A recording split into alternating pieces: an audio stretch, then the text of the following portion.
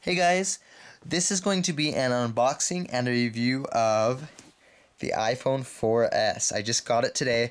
It's actually been opened. I've been playing around with it a little bit to see how Siri works. It's amazing.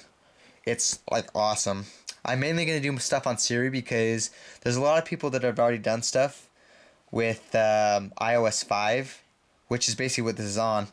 I'm mainly going to cover some of the newer features and stuff, so because it's got an 8 megapixel camera and 1080p, and you can also go on Apple's website and look at the side-by-side stabilization videos, and you can see the difference. It's pretty good upgrade in stabilization. So you open it up, and no, I have my old bullet shield cover on here. I need to go get a new one on here. I don't have time today. I actually work. I haven't slept, so I'm gonna hurry and do this and upload it for you guys.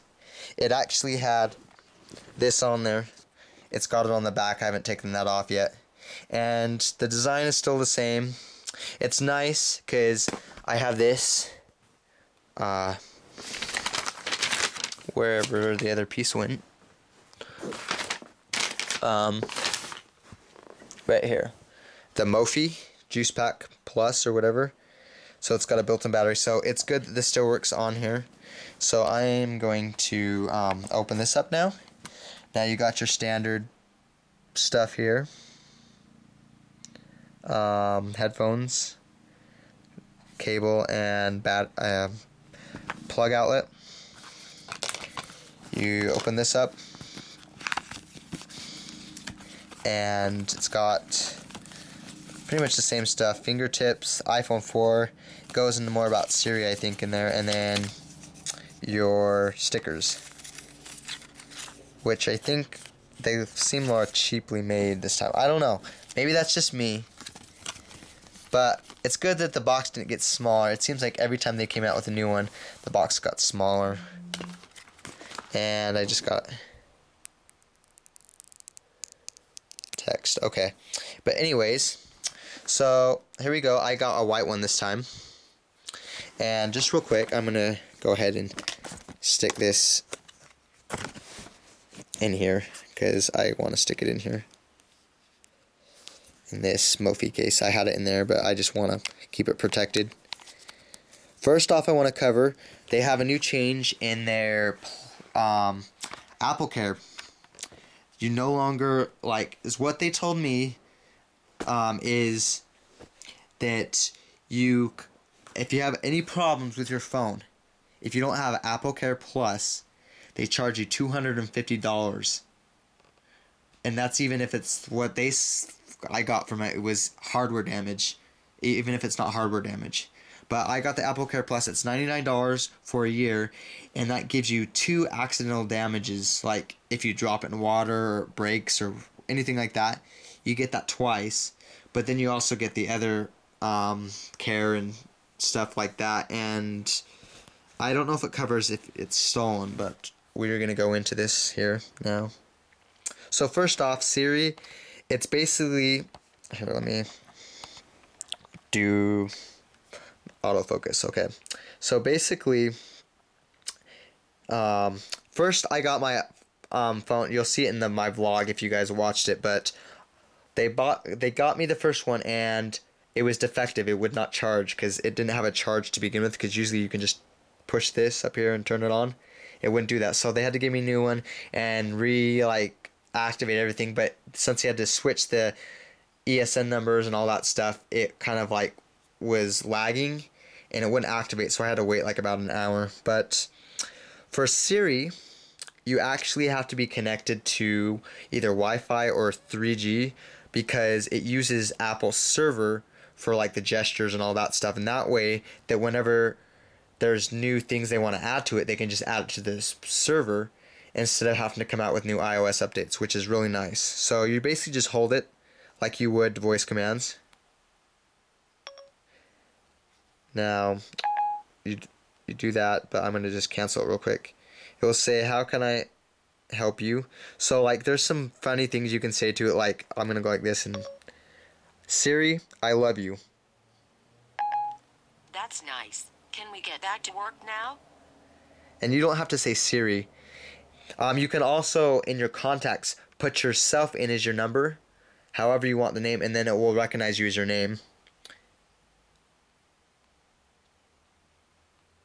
Siri, I love you. You hardly know me. See, it says my name. But see, it didn't say it. It's weird. I don't get why it doesn't say it. That's kind of weird. Maybe they'll fix that. I think there's two voices. There's a British voice and an American voice. I'm not sure how to change that yet. Or you can be like, Siri, you suck. Now. Let's do something like, whoops. Siri, I feel like Chinese food. I found a number of Chinese restaurants. 23 of them are fairly close to you. See, now you can go like here. These are all the restaurants, you know, and you just click it and it will call them. You can order up or whatever. That's really cool. Let's do, what is the weather for today? Here's the forecast for today. See, there you go.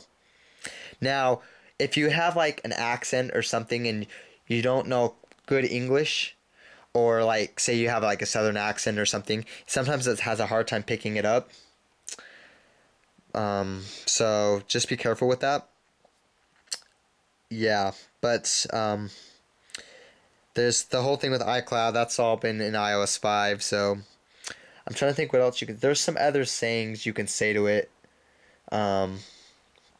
So let's get into the camera here. I'm really liking Siri though. It's awesome.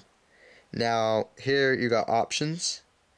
You got grid and like HDR, which is before. Now this, it just has a grid. I don't know if so you can like take evenly pictures or something like that. Done. And if you look here, I don't know if you can tell, the stabilization is better. Like I said, you can go to the Apple website and do this the side-by-side thing, and it shows a difference. The speed is quicker too, so you can see me. Yeah, you saw me there. It does 1080p recording, so really good, awesome. Yeah, just the overall speed is like, I'll send text and stuff, and it's really amazing what you can do. I mean, I've just been sitting here with Siri, and it's been awesome. Like, you can go here, settings. You can tell it a certain command to get it to go to this, and it basically highlights a blue link. So you go to General, and then you see Siri. See, you go to English. And these are all the ones you can get right here. English, United Kingdom. Here's where you change it. I haven't tried that. There's a German one. That's pretty funny. So far the language is like that it can translate. I think it's like it said it was French, Italian, German, and some other language, which was not Spanish, surprisingly, because that's commonly used. But then someone also made a comment that there's like so many different variations of words you can pronounce in Spanish, so it's kind of hard. And this is right now in the beta stage, so yeah, they're still like gonna be working on it and all that stuff. So yeah, this is pretty much it. This design's the same, everything, just a lot quicker. Go here, see, it just pops up really quick. I'll go to here, and it loads really quick. It's nice. But basically Siri is like taking over what Google already does for you. You can actually tell it to search on the web on hippopotamuses. Searching for on hippopotamuses. That's pretty cool. See, there you go. And it brings up Google. And here's a whole list of hippopotamuses. Like, information on them. There's a video on YouTube. So, yeah, this is crazy. I mean, there's endless commands you can do. There's, like, stuff that you can say to it, you know. Someone talked about one, like a Star Trek one or something about, or Star Wars, like about opening a hatch door or something. Can't remember what that command is, but, like, it actually responds to that. And sometimes when you tell it to do something, like here, for instance, this kind of bugs me. Call mom cell.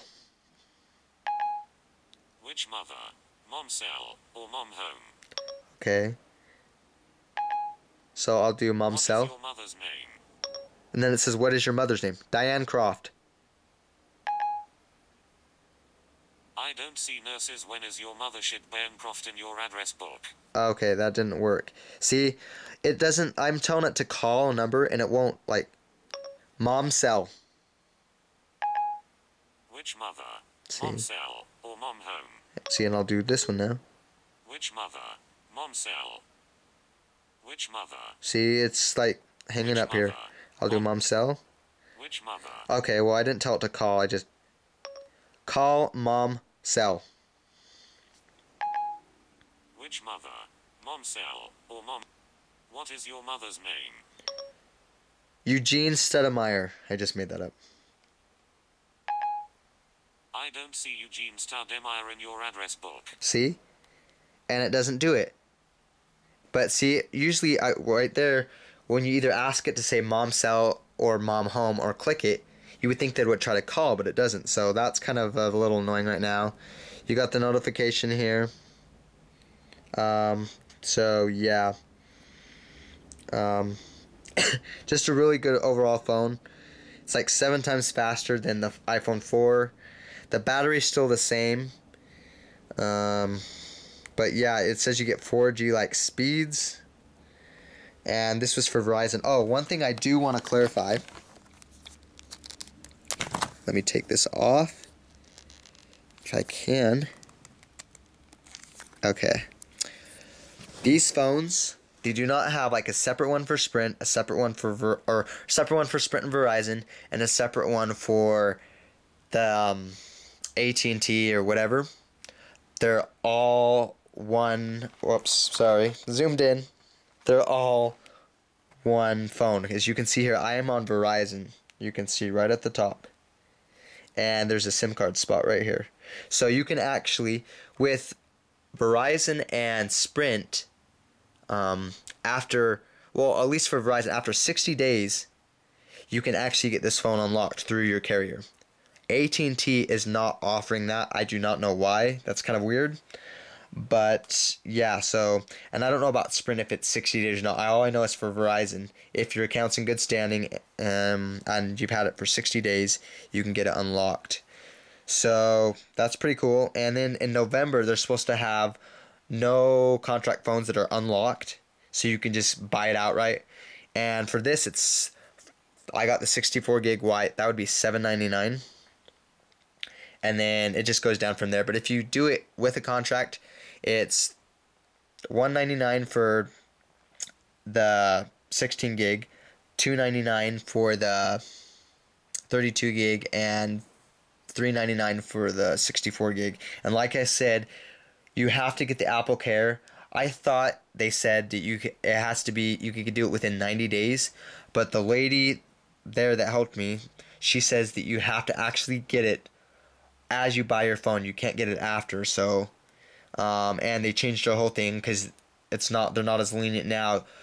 Even if there's what she was getting, like she was telling me, is what I heard from her, is that even if it's a hardware issue and it's not like physical damage, you still have to pay $250. If I am wrong, you guys please post a comment, but that's what she was basically telling, because I asked her that. So even if it was just a hardware issue, and she said yes, you'd still have to pay $250. So make sure you get Apple Care Plus, because they're not going to be lenient now where like, oh, I have a problem and they'll just do whatever. So make sure you get that. And that's pretty much it. This is the iPhone 4S, and yeah, really nice. Excited. Play around with it a lot more. So if you haven't gotten one, you can pre-order one online, but you're gonna have to wait to get them.